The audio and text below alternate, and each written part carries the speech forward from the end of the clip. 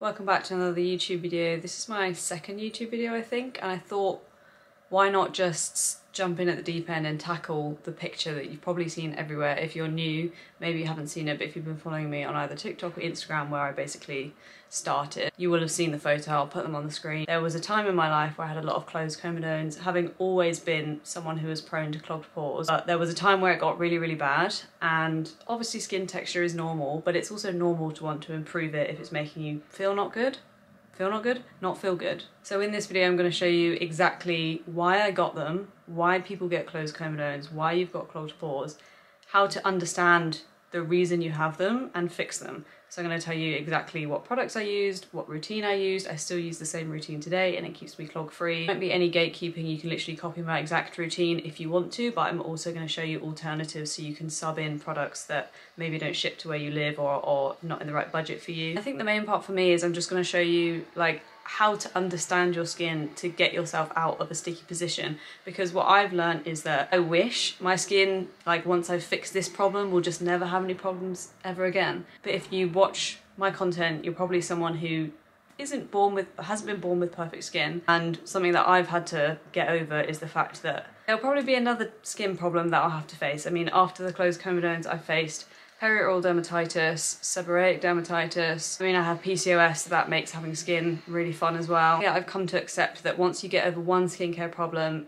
it's better to just understand your skin and how to fix things and why they happen, because they probably might happen again or something else is going to happen in the future. So the key part here is that not only am I going to show you without gatekeeping everything that I did, so you can copy it if you want, but I'm also going to show you and try and help you understand why it's happening, so that if something happens again in the future you can understand what's going on to then fix it without having to just try loads of products, spend loads of money on things because you don't truly understand what's going on. That's the key point. It took me a while to get there, but we're going to dive in now. I'm so sorry as well if you can hear loads of building work. I live in East London, there's a lot of building going on. The person upstairs is renovating their flat and someone in the distance is doing roadworks. So let's talk about what causes clogged pores. The technical name for clogged pores is closed comedones. Closed comedones and clogged pores are pretty much the same thing. You might find somebody who makes a video dissecting the exact difference between the two and why this isn't exactly that, but for the purposes of this video, clogged pores pretty much are closed comedones. I've made a list of 3 things that I think most commonly cause closed comedones, which I'll go through, and then one thing which is less common but still happens. The first one is just not cleansing your skin properly. This is a really, really common one. If you were to set a timer and do your facial cleansing at night, you might feel like you're cleansing for a long enough time, but if you looked at the timer, you might actually realise you're only cleansing for like 10 seconds, 15, 20 seconds, and in reality that's just not long enough. The cleansing part of your routine is what sets up the whole rest of your routine to be successful. So if you don't get the cleansing part right, you're kind of failing at the first hurdle, even though that's a very negative way to look at it, but that's kind of what's going on. Let's call a spade a spade. So people are often not using appropriate cleansing products. For example, maybe you've worn SPF and makeup for the whole day, but you're just using one cleanser to take it all off. There's probably lots of residue left over on your skin, and that's what's contributing to the clogged pores. I know this is a really popular thing to do, but if, for example, you use a cleanser and then you get like a toner pad or cotton and you put toner on it or micellar water afterwards, and wipe it all across your face and there's still colour coming off, that doesn't mean that the micellar water got the remaining bits of dirt and makeup and SPF off your face. It means that your cleanser hasn't cleansed your face properly and there's definitely some residue basically still left on your face. So if that's what you're doing, I would definitely change that. I'm gonna tell you everything you need to know about how to change that to be a more effective way of cleansing later on, but if you feel like the micellar water or the toner is just getting off that last remaining bit of dirt, that really is just an illusion. It looks like that to you, but really it's just saying the cleanser didn't cleanse properly, there's still makeup, dirt, SPF left on your face, and you're just seeing what's on the toner pad, but it indicates that there's way more left on your face that you can't actually see to the human eye. Following on from that, there's not double cleansing or double cleansing incorrectly, not spending long enough with your double cleanse. I always recommend a minute for the oil cleanse and a minute or 45 seconds for the water-based cleanser afterwards. On that same note, if you're using 2 water-based cleansers in a row, I feel like that's going to dry you out a lot and still not remove makeup as effectively as using an oil-based cleanser than a water-based cleanser. I'll put a link in the description box of this video to a video of me on TikTok where I'm doing an in-depth video about double cleansing, so like products to use, how long to do it for, technique, emulsification step, everything that you want to know. I won't talk about it here because that might not be relevant to you. But any videos I do reference will be in the description box below, and I have a lot of detailed content on TikTok as well. The third reason you might have closed comedones, and to be honest, usually most people have at least one or two or a combination of all of these factors, and once they find that one that's contributing the most to it, or they address all of them and just slightly tweak their routine, they see the reduction in closed comedones in the coming weeks and months, because obviously nothing happens overnight, especially not with closed comedones. That's why they're such a bitch. The third reason is that there's just something in your routine that is causing you closed comedones, and a lot of people are very attached to the products in their routine if they've been using it for a long time. For example, a moisturiser, if you use a very rich moisturiser, it may well be that.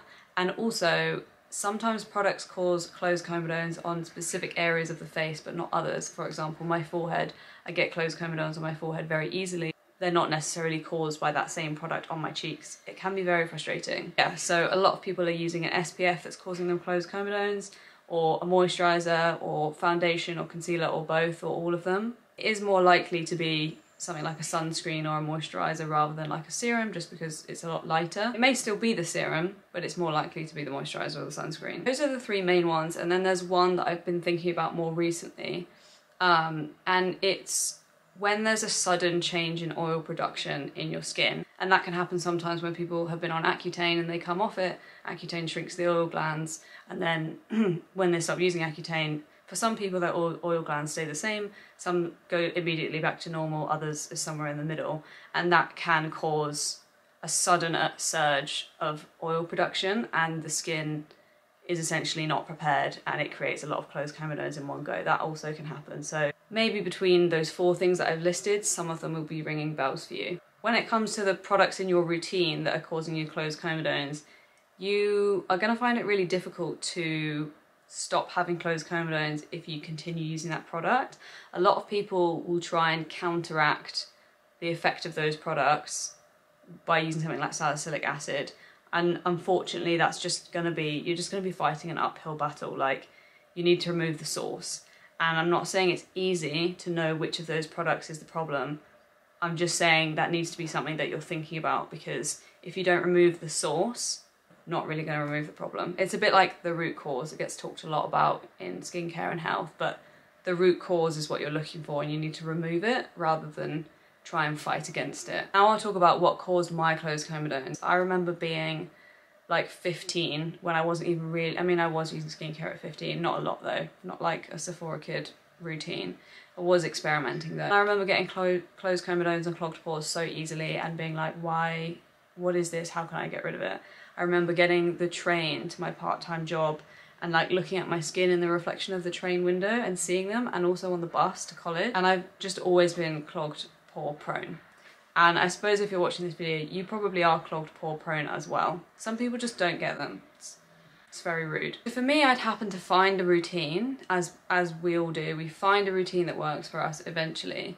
And if I deviate from that, I do tend to get clogged pores quite easily, and I have to put myself back into like clogged pore rehab, but it's quite an exhausting cycle, to be honest. What really fucked me over was a Kiehl's moisturiser, and I'll put it on the screen. It's the Kiehl's, I think it's called the Ultra Facial Moisturiser, but it's not in the tub, it's in the bottle. I had been using the Kiehl's Moisturiser SPF 30 in the bottle that looks identical, it's just one has SPF, for years. When I started using a retinoid, I thought I'll use something thicker. I'll use the moisturiser non-SPF version just as a moisturiser. I think this is a key learning that I've had, and I see a lot of people go wrong with this. It's a really common misconception that products in the same product range are the same product with something slightly different.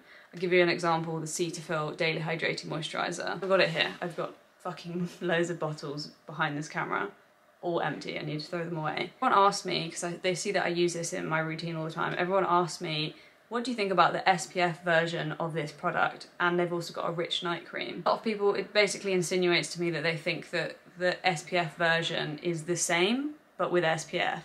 Or the night cream is the same but thicker. It's a totally different product. It's just got a similar packaging because it's in the same range, but those product formulas are totally different. So if you've been burned, like I was years ago, by a product that you thought would be the same but with SPF, or the same but a light version, it's a totally different formula.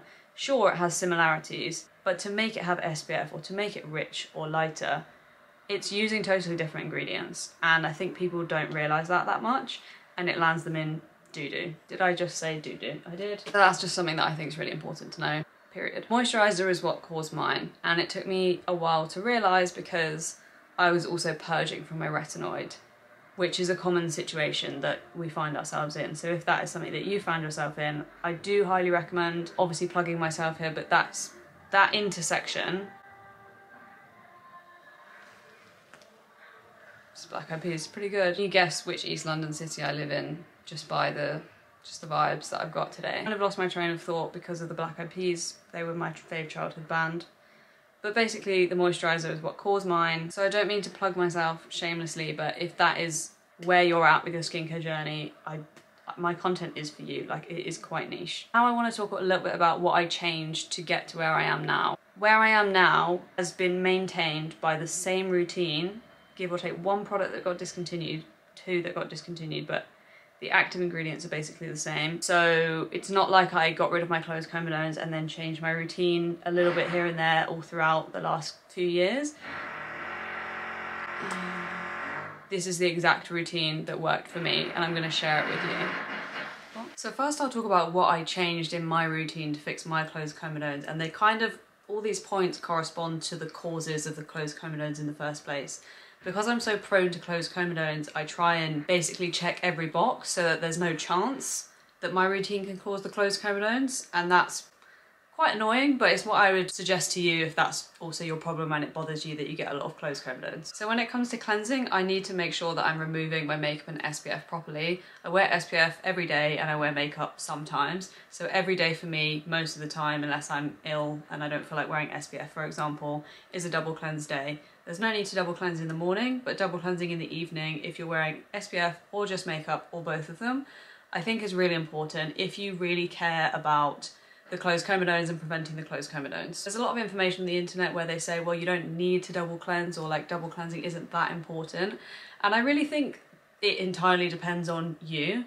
If you are bothered by closed comedones and you're prone to them, or you are prone to acne and you wear makeup and SPF and you don't want acne or closed comedones, I do think double cleansing is important. Not much skincare is actually essential, but it's about what you want to achieve with it. So some things, in my opinion, like double cleansing, are essential if that's what you want to achieve. I'll put a link to a video in the description box. It's one of my TikTok videos, but it is a long, detailed, in-depth video about how to double cleanse, what cleansers I currently use, although I'll put them in the description box as well, how long to double cleanse for, the technique I use, how I massage it into my face, which cloths I use, why I use a cloth, whether you have to use a cloth, like all of those detailed questions I get all the time are in that video. The second thing I changed for my routine is I basically knocked out a bunch of trial and error to figure out which things clogged me and which didn't. If you're gonna trial and error with different skincare products, which you probably will have to, make sure you do them one at a time, because if you add two or three products into your routine at a time, you won't know which one's clogging you, and it's quite a slow process to unclog your skin to then try them again.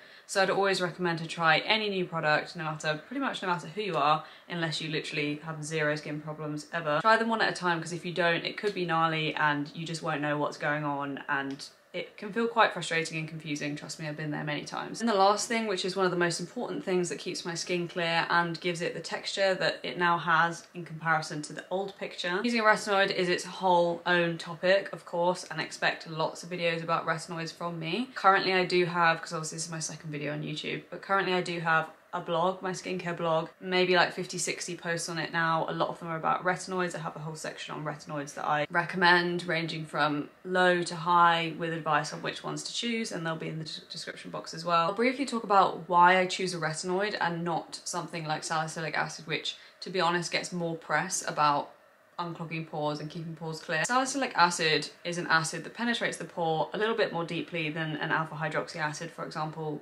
glycolic acid. They work more on the surface of the skin, and salicylic acid goes deeper into the pore and breaks up what's in the pore, and it kind of gets washed away with the cleanse or the toner, or with time and consistent use. Personally, I find salicylic acid to be very drying long term. I don't find my skin ever gets used to it. I just find it makes me look quite red, patchy, flaky, uncomfortable. It's never really been my friend, but it's not that it's not good. I just think there's way more effective ways to have clear skin and smooth texture. I personally just think retinoids are far more effective for unclogging pores and keeping them clear for pretty much all skin types, maybe not rosacea, although rosacea skin can sometimes tolerate it. It just really depends on you as a person. Salicylic acid goes into the pore and breaks up what's in it and washes it away. Obviously it doesn't do all of that in one sitting. It takes time to unclog the pores. Anything takes time to unclog pores. If anyone's telling you that something will work overnight, they're just a big fat liar, or they don't really know what they're talking about. When it comes to a retinoid, it works in a totally different way. A lot of people think that retinoids are an exfoliant, but they're not. They give a similar, what's the word I'm looking for? Retinoids give an effect that seems like an exfoliant, but it's not technically an exfoliant. Retinoids basically speed up your skin cell cycle. So every 6 weeks or so, your skin replaces itself by way of shedding from the surface layer. Any pimple or clogged pore or potential imperfection is waiting in the wings. Pimples don't just suddenly come out of nowhere. They might seem like they do, but really they've been forming beneath the surface for a while. That's why when you start using a retinoid, you might get a lot more spots than you had before.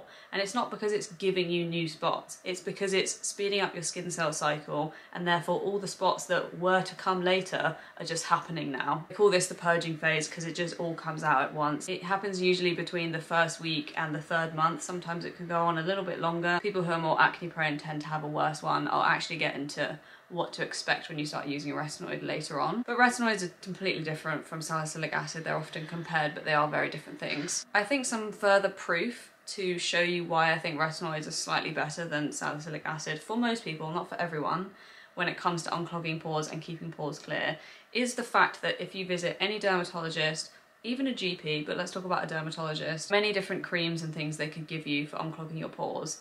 Pretty much all of them are a retinoid. There's Differin, which is the same thing as adapalene. There's Epiduo, which combines benzoyl peroxide, which is antibacterial, with adapalene. There's tretinoin, there's tazarotene, there's trifarotene. If you go to the dermatologist and they give you a topical medication, aka a cream or a gel, pretty much always going to be a retinoid. There are obviously some exceptions, like for example azelaic acid. They might give that to you if you have rosacea. They might also give you azelaic acid and a retinoid. Most of the time, if clogged pores and acne is your problem, they're going to give you some form of topical retinoid. It effectively clears and prevents pimples from forming from the inside out, and salicylic acid just can't do that, and that is why I'm such a retinoid stan. Next, I want to touch on pore clogging ingredients just for a little bit, because pore clogging ingredients you can see everywhere on TikTok. There's literally 16-year-olds in their bedrooms making posts about skincare products without pore clogging ingredients, and at the other end of the spectrum you've got people like Dr. Dre, is one of my favourite YouTubers, making video where you can see how visibly pissed off she is about the post that the 16-year-olds talking about pore clogging ingredients are making. There is a comedogenicity scale, and in the past ingredients were tested on rabbit ears and the backs of humans, as in a human's back, to see how quickly a comedone formed. Based on how quickly it formed and how severe it was, they would give it a rating. The higher the rating, supposedly the more comedogenic. The problem is that what makes one person's pores clog is different to the other person. Something can break me out, but not my friend. That's why you like products that your friends don't like. The other problem with the comedogenicity scale is the fact that we're not rabbits. You can't really apply something that happened to a rabbit to a human and say that it's bulletproof. It's just not going to be. The other thing to know is that unfortunately the term non-comedogenic doesn't mean anything. Totally unregulated term. I could make a product tomorrow and just say that it was non-comedogenic, because anyone can say that anything is non-comedogenic. There's not really, to the current level of knowledge, any way to guarantee something won't break you out. So it's not like they're misusing the term, it's that the term doesn't actually mean anything. I appreciate that this is annoying information. If this is new information to you, it's better to know, I think, than not know. If you're still confused by this topic, I have written a blog post about it, so I will link that in the description box below as well. Now I'll show you my exact routine, the products that I've been using for years, since I found the routine that worked for my clogged pores. I'm not going to talk about eye creams because I change them all the time. You can pretty much use any eye cream you want if you have clog prone skin. If you're prone to getting milia under your eyes, I would recommend a retinoid eye cream at night and something that's not too rich in the morning. I actually don't cleanse my skin in the morning, which is very shocking to people. I think if you have clog prone skin, you can totally do it. It's just about getting the rest of your routine right. I don't seem to have any issues having not cleansed my skin in the morning for maybe 4 years now. I can make a whole separate video on why I don't do that, but I'm not going to get into that today. So I wake up, I don't splash my face with water. Like at all. People always ask me that, do you at least wash with water? No, it's not doing anything.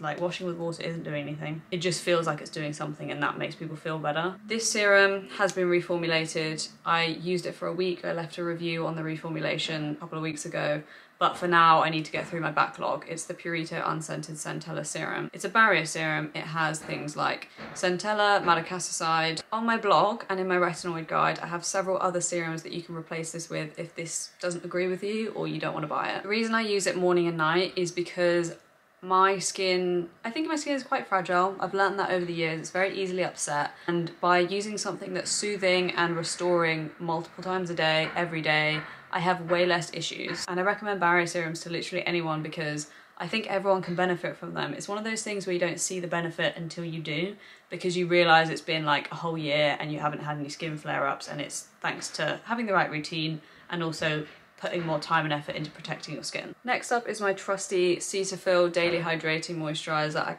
can't tell you how many of these I bought. Probably 20, 30, maybe. They don't last very long. I wish it was bigger. I wish it was bigger. Maybe I'll see if they'll make a bigger one if I message them about it. This is a moisturiser that I really like. It's very thin and light, but it isn't so light that it feels like it's doing nothing. I personally think there are far richer creams that just sink into your skin and feel like you never had anything on. If you compare it to this, I feel like this packs more of a punch than a lot of richer creams. I think you just need to get used to it though. I think some people are not used to using such a light cream, but when you actually use it, you realise it's doing everything it needs to do. I use the barrier serum, then the moisturiser, and then my current SPF at the moment, although I'm trying to replace it, is this ultraviolet clean screen. It says it's a mineral sunscreen. It's lying. It contains butyloxyl salicylate, which has been doing the rounds on social media lately. Basically, it's like an unregistered chemical filter. It's a booster, an SPF booster. I find it in most mineral sunscreens. As soon as I started looking just for a mineral sunscreen, I realised how many mineral sunscreens are not actually mineral. It's tinted. I wish it was SPF 50. I'm trying to replace it because although I like the way it looks in the morning, it dries down very matte, and I'm a lot more of a glowy girl, so I'm just constantly trying to replace it, but struggling. And when it comes to the evening routine, I've got my double cleansing cleansers. This is the Jordan Samuel oil cleanser. It's a gel to oil cleanser, and it's called the After Show Treatment Cleanser, and I get the sensitive skin version. And I've got the Dr. Sam's, I think it's called Flawless Cleanser. Yeah, it's the texture of ultrasound jelly if you've ever had an ultrasound. It doesn't foam. I've probably been using this for like 4 years, and it's pretty much my ride or die. These two are pretty much my ride or die. I will be so upset if these get... Everything I like is getting discontinued at the moment. Sam, Jordan, don't do that to me. This is Differin. It's upside down. This is Differin. If you're in the UK, you can... People always ask me this, how can I get Differin from my GP? They always say, how can I get it? And I say, well, ask them. I'm not trying to be rude, I'm just like, ask them. I don't know about you guys, maybe me and my GP have a very different relationship from everybody else, but they are used to me saying, hello, can I get this prescription? And they're kind of like, why do you need it? I'm like, just need it. I don't, I always provide justification, but it's the easiest way to get this in the UK. I think most GPs are happy to provide it. If you just say to them, I'd really like to request Differin because or you can say adapalene, they might say like, oh, Differin, adapalene, just one or the other, they're the same thing. If you ask for adapalene, they'll probably give you this. You can just say, I've been struggling with my skin, I'd really like to try Differin, adapalene, please can I have a prescription for it? And this will last you ages. Anyway, that's what I currently use. I've previously used Retinoid from Dermatica, loved it, had to stop using it because my perioral dermatitis got quite bad, and Differin is known to be less irritating than Retinoid. I do feel like that's how it's played out, so I just stick with what works. One that I used to get to that transformation that you've seen is called Avene Triacneal. I'll put it in the description box, but you'll really struggle to get your hands on it because it's been discontinued, which is why I created my retinoid guide. And I promise this whole video is not just to plug the retinoid guide, but the reason I made a retinoid guide is because one has the same questions, so I made it into a guide.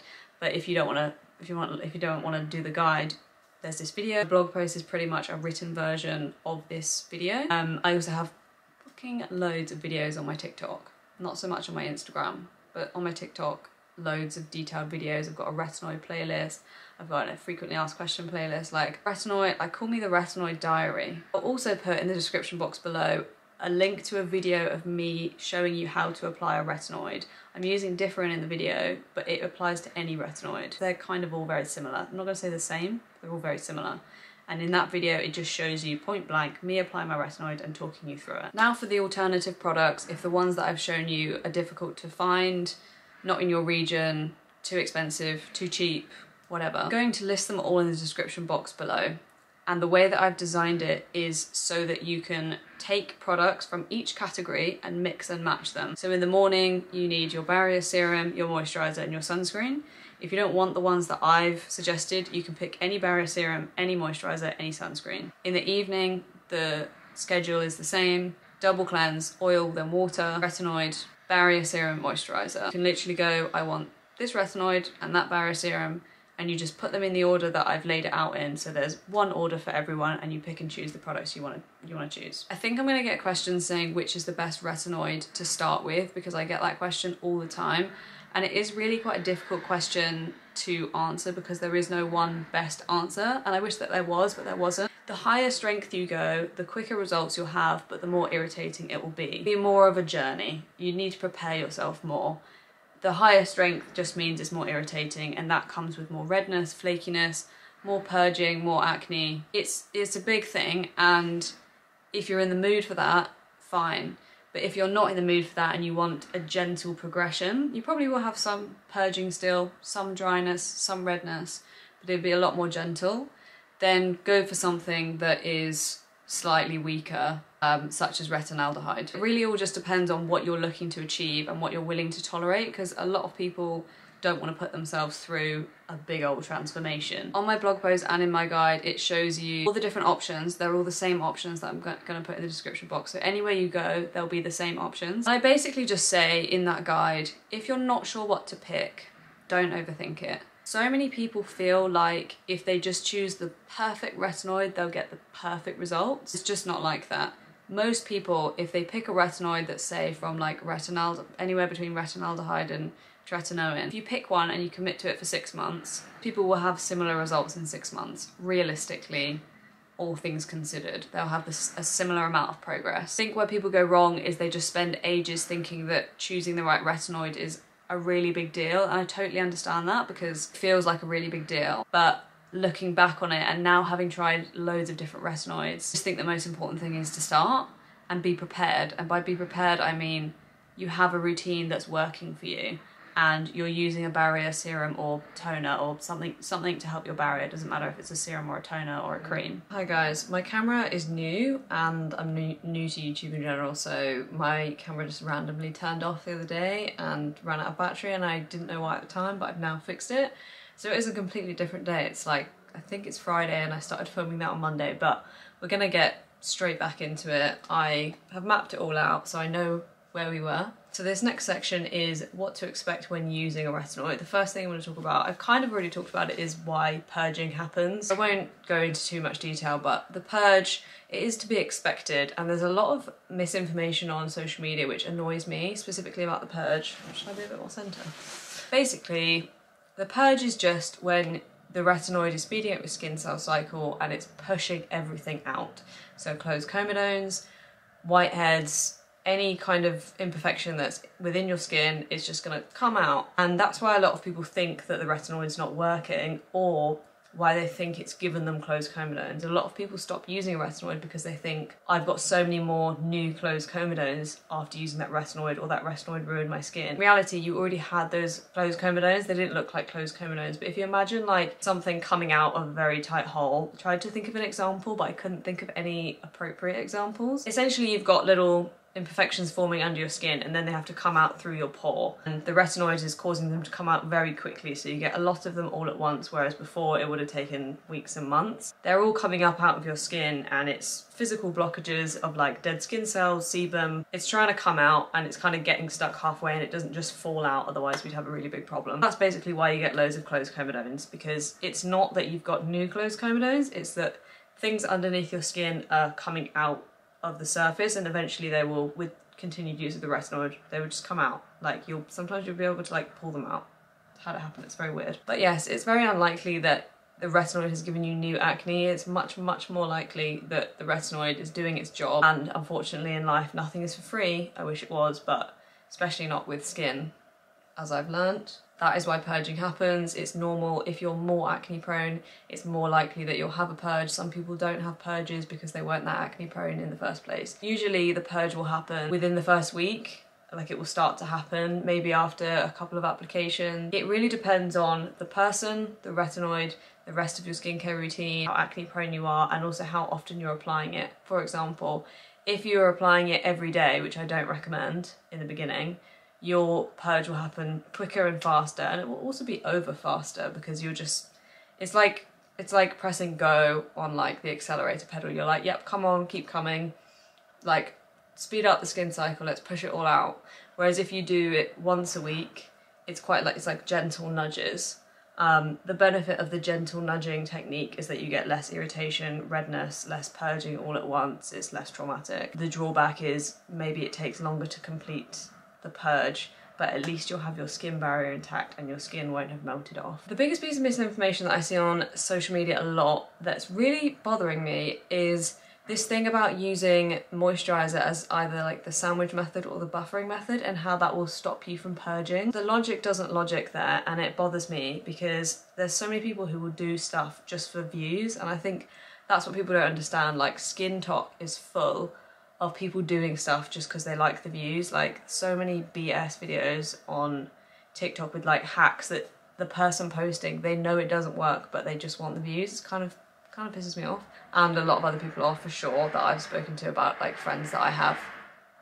Anyway, that was a bit of a tangent, but basically the biggest thing that bothers me is the fact that people say if you use a moisturiser after your cleansing and then you let it sit and then you apply your retinoid on top, you won't purge as much. That's just not true. What they're talking about, if they are partly sane, is it takes the edge off the dryness and the redness, and the dryness and the redness is quite subjective, but that could be classed as part of the purge. But the actual acne breakouts are not going to be less just because you used a moisturiser. There's no part of that logic that makes sense. So if anyone's saying this is how to avoid the purge, only grace I would give them is if they're talking about the redness and the dryness, because yes, that will help. But if they're talking about this is how to use a retinoid and not break out, they don't understand what they're talking about. Or they do, and they're just selling you a dream because they want you to follow them. Period. What else to expect while you're purging? As I've said, acne, redness, dryness, flakiness. Your skin might feel tight. All of these things are part of the retinization process. Retinization is basically your skin just getting used to the retinoid. And that's why a lot of people decide that retinoids aren't for them, because they use it for a couple of weeks and they're like, oh, this isn't nice. But sadly, they don't know, because companies don't really... Imagine if a company was like, use this product and wait 4 months and have a terrible time, and at the end of it it'll be great. Like, they're obviously not going to say that, and a lot of them don't even understand it. But yes, that's the reality of it for a lot of people. But that's also why, in my opinion, dermatologists mostly give out topical retinoids for people who have acne, because they are super effective, and it might not be overnight, but nothing in skin is. And retinoids, essentially, they can change the way your skin cells function. And people who have acne often have a bit of skin cell dysfunction.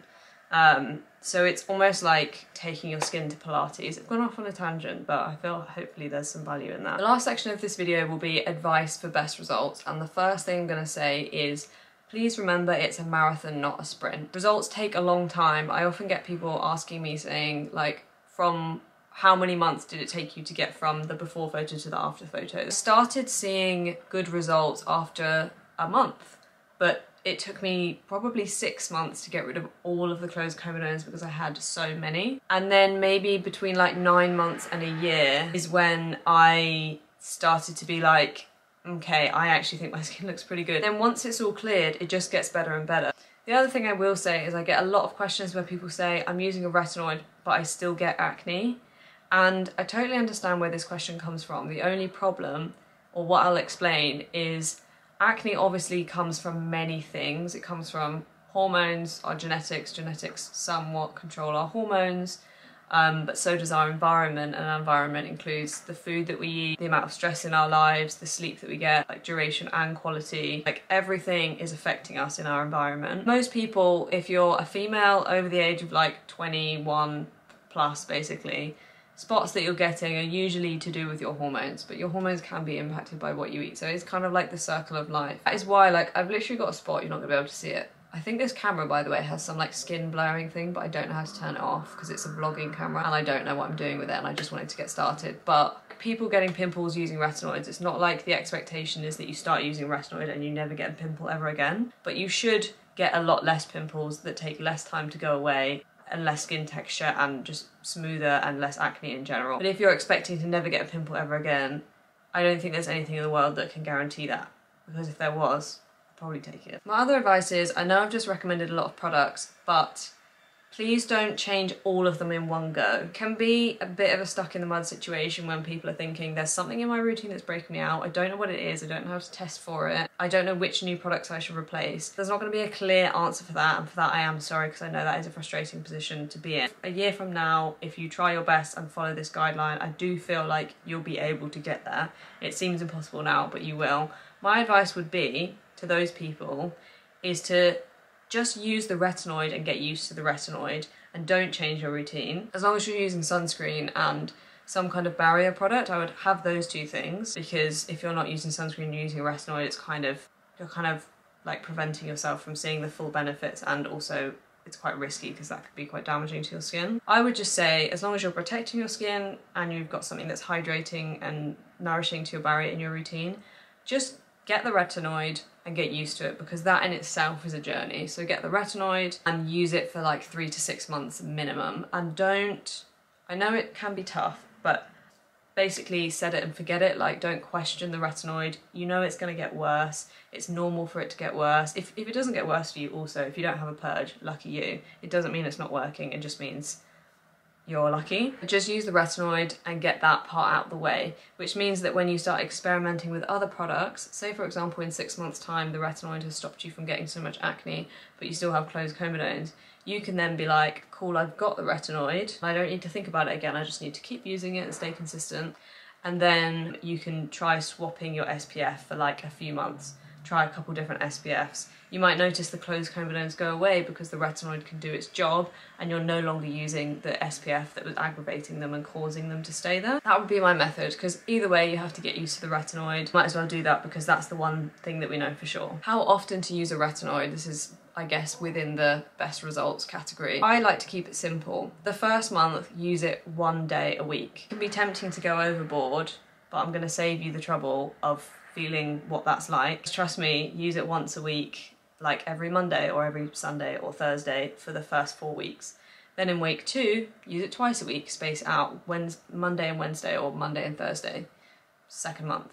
Third month, 3 times. Monday, Wednesday, Friday. Monday, Wednesday, Saturday. It doesn't really matter if the spacing is exact. And at that point, after 3 months, you should have some results and you will know how your skin responds to the retinoid, and you'll be able to tell if you can handle another day. I only use my retinoid every other day. I've done lots of different ways. At first, I used it I think I was using my original one like 3 days in a row, 1 day off. Then sometimes I'd use it every day, but I realised that was a bit too much for me.